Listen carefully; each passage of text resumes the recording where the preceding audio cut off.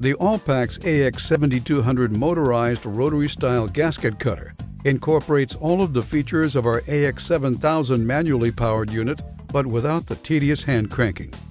The 7200 cuts precision flange gaskets up to 7 inches wide and up to 62 inches in diameter. Let's watch the 7200 in action.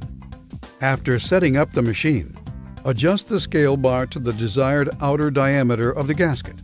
Punch a guide hole in the gasket material. Place the material on the scale bar spindle and secure.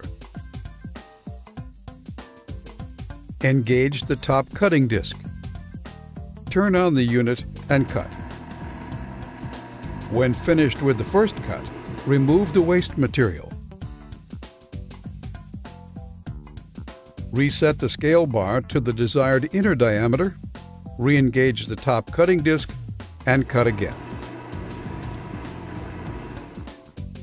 Then remove the finished flange gasket.